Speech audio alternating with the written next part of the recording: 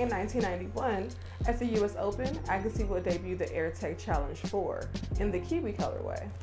This is a sneaker that was also worn by tennis legend Jimmy Connors at the same time as Agassi.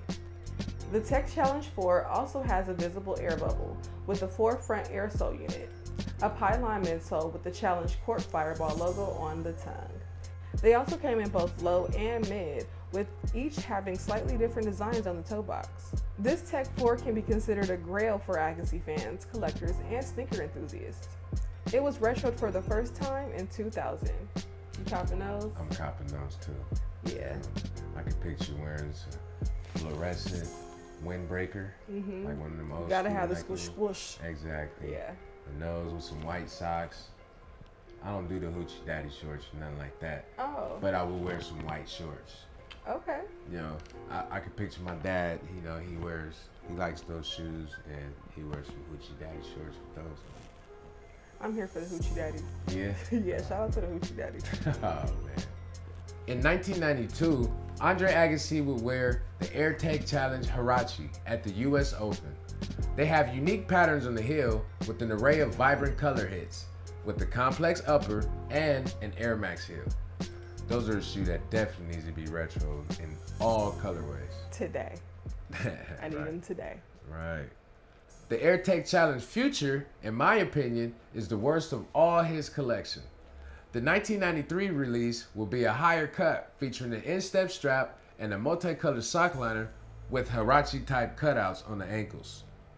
These look like where the Diamond Turk 4 got its inspiration from, as they look very similar. What you think of those? They do look very similar. Right. So you're not here for the cutouts? I am here for the cutouts, just not on those. Okay. Those is tall as hell. That's fair. Although there are a few more models, the last models we're going to cover is the Air Tech Challenge LWP. Nike's LWP, or lightweight performance, was a success for basketball shoes in the 90s. So of course Nike would apply the LWP technology to Agassi's 1995 release of the Air Tech Challenge LWP. These are the shoes Agassi was rocking when he cut all of his hair off. This is also a sneaker Michael Jordan co-signed, as there are images of him hopping out of an old scoop with the Tech Challenge LWPs on. What you think of those? I love them. I think for a performance shoe and crossover shoe, those were a great look. And then, what's your opinion on the mullet? The mullet, I like his, you know, I like his style because he wasn't afraid to express himself. He didn't care what nobody think. He actually brought that whole vibrant color out. Everybody was looking like, what is this? But then they started getting used to it. It's like, okay, that's just him. I think he rocked it well. Yeah. And he had Cindy Crawford.